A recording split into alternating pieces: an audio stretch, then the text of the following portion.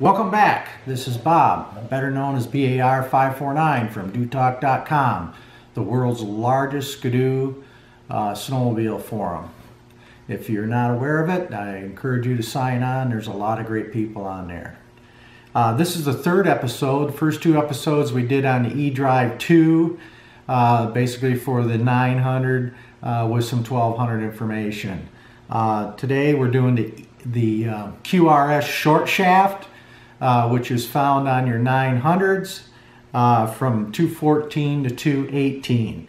And it's just like the long shaft ones, but this one's not pressed on the shaft, so it comes off fairly easy. So we're going to cover, you want to get a pencil and paper, because we're going to give you some information on springs and things like that, and tear down and assembly and setup of this secondary clutch that goes along with the primary. I'm going to adjust the camera and we're going to get right into the teardown.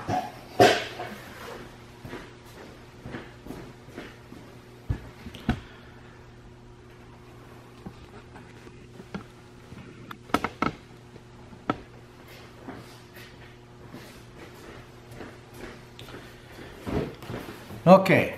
We've got the clutch off the sled apparently here, obviously.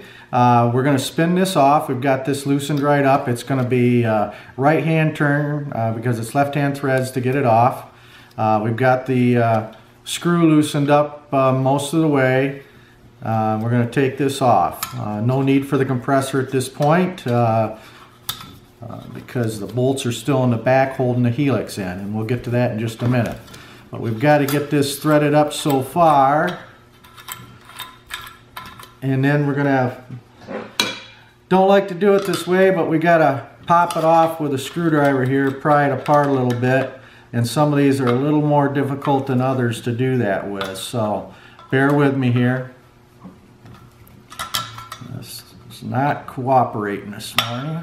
There we go. And that piece is off. Now there is a recess in this. The recess goes down, okay? You can see that recess, there's no threads. The other side, it's threaded. So the recess goes down. Okay, then you got your little washer here. That's a friction washer, okay? So now, you want to put some tape on these threads to protect the bushing in the helix when you take it out and install it. So you don't need a lot of tape, but you're going to want to tape around it so that you protect the threads.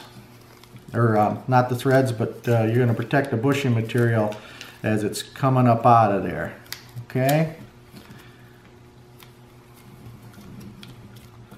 Alright. Now in the back here, you got these 4 bolts right here. First time out, they can be a little difficult. You may want to put a little heat on them or get an impact driver and hit them, but I found out lately a lot of them come out fairly easy. So it's a T40, yep, it's a T40, and we're just going to take these 4 bolts out, or loosen them up I should say. Don't want to take them all out because you got to put the spring compressor, or the compressor on there so the helix doesn't come flying out. Now there's a couple ways, and I'll show you that you can do this.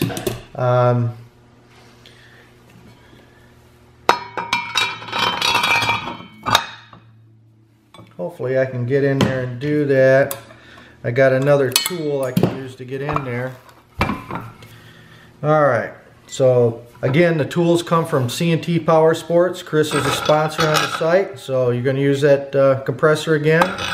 I've got my special adapter on here, but his does come with an adapter. I've just, like I've stated before, I've modified that one for another use, and so I use this one. And so I just like to loosen the bolts up first before I do anything.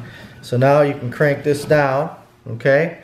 And one other thing you want to do, so if I can find my marker now, is you want to make notation of, you got an arrow here, you got an arrow here, They don't line up perfectly and never will. And then you've got an arrow on the back side. Right there. Okay? And then something you want to take a look at currently is where the spring is in the helix. And it's right here on 18. Okay? So we want to note that if you want to get it back in the same location and get the same tension. So, alright, we've got it compressed. Now I've got this other tool I can take them out with. Hate to bore you with all this, but I'm going to do it. These bolts can be replaced. Chris sells a bolt kit. It's hex head, so that you can take them out a little easier in the sled if you need to, or if you repeatedly change them. If not, these bolts work very well. You just clean them up, put 242 Loctite on them, and away you go. Okay? And these have been out before, so they've come out pretty easy.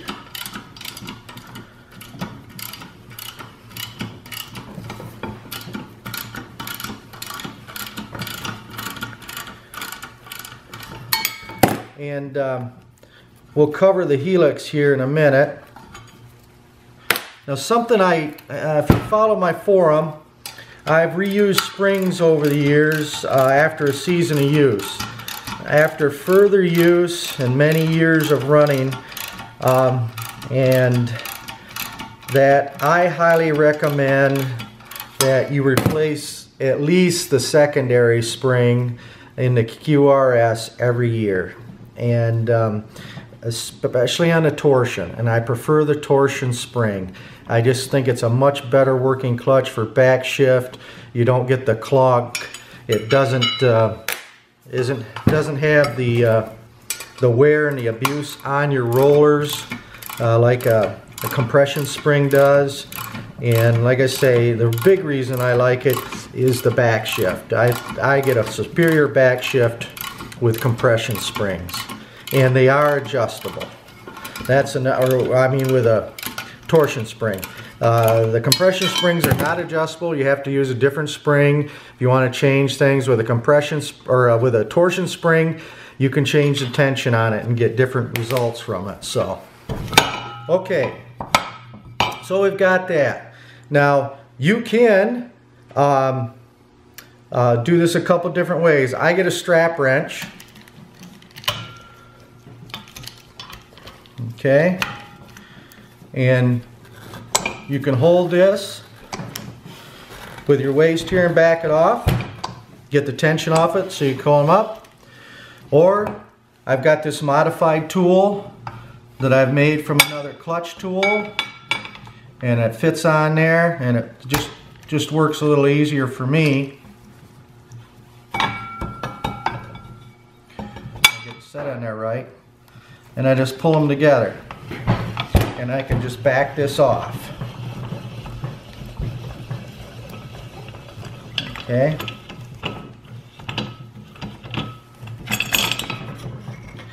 And just that simple. Back it off. Okay. Now you want to be careful in taking this apart, because you want to see where the spring is setting down in the bottom of the clutch in the sheave. Now you see why this shaft is so long on this installer, because with this it's pretty close to the top and you don't have a lot of threads left when you take it out. So okay, so like I said, just reach in there, hold the spring down, because you've already got it marked here where it was on the helix originally, if you want to get it back in the same spot, and pull your helix out. Okay, now the spring, I'm going to mark it here real quick so I don't lose it, and I'll show you where it's at. There's anywhere from 1 to 3 holes, and this one happens to be in the single hole in the bottom here. I'll take it off of here so you get a better look. A single hole right in the bottom. Now back over here you've got 2 holes you can do other adjustments with, but to put this back where we had it and get the same tension, which we want to do, that tells me where it was and what we can get it set back to. And then, like I say, that tape on there protects this bushing when you slide it up and down, taking this off of here, okay? Now Skidoo marks their helix on the outside here, and this one happens to be a 4740, and that's what comes stock in the stock 900s, a 4740 helix, and that's a very good helix. And I'll cover a little bit more on that when I clean this up and put it back together, okay?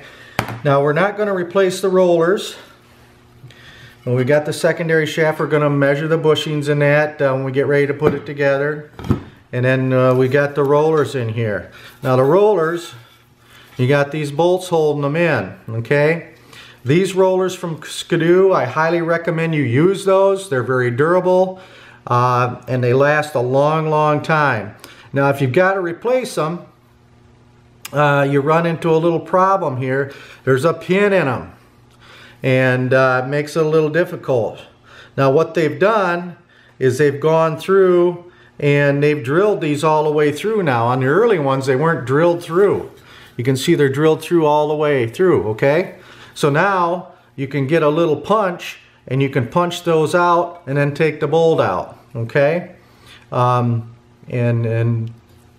then when you go back together, if you're using the same bolts, or if you're going to take it apart, you might as well get new bolts. But I do not use the pins. I just use blue Loctite 242 to put it back together and run the bolt in, snug it down, and she's good to go. Never had one loosen up or come apart. But the rollers, as long as they're round and they look good, no uneven wear, not a lot of slop, just go ahead and run them, okay? Alright, this is going to end this part of the video, and I'm going to clean it up, and in part 4 I'm going to assemble this and going to show you how to set the tension on the sled. So we'll be back in a little bit.